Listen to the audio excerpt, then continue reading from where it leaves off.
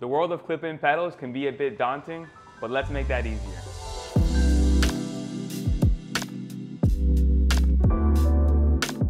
Hi, I'm Sebastian with Crankbrothers, and today we're going to look at the Crankbrothers Cleat range and how to install them. Let's get into it. Okay, to kick things off, let's talk release and float and what these mean. The release angle refers to the degree of rotation required for the cleat to release from the pedal. The higher the angle, the more your foot needs to twist. You also have the choice of float.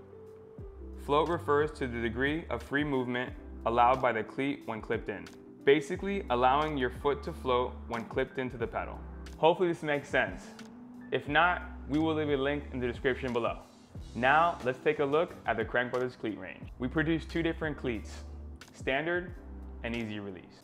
Both are available with two different levels of float. Let's start with the standard release cleats. Our standard release cleat is our most popular. It comes with most of our clip-in pedals and fitted to all of our shoes. The cleats feature a release angle of 15 degrees and is available with a float of either 6 or 0 degrees. Note, the cleats are marked left and right. Having the left cleat on the right foot and the right cleat on the left foot will result in a 20-degree release angle. Now let's talk about easy release cleats.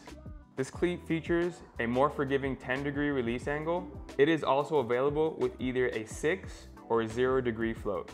The easy release cleat is great for those not as confident about riding clips, especially riders with knee problems, as it requires less movement to unclip.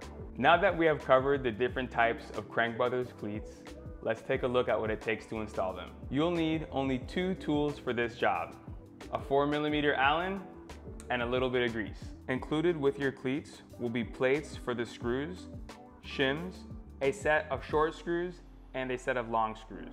For this video, we're going to install a set of standard release cleats with a 15-degree release angle. So we will grab the cleat with the L engraved on it and our left shoe. Place the cleat centrally on the cleat box rails and make sure you have the screw plate installed into the cleat for the screw to sit in. If you're using Crankbrothers shoes, you'll want to grab the short screws and torque them to 4 Nm. Pro tip, grease the plate that the screws come in contact with. Note, if you're using another brand of shoe, you'll want to check out our cleat fitting tool. This can help you determine how many shims to use under the cleat.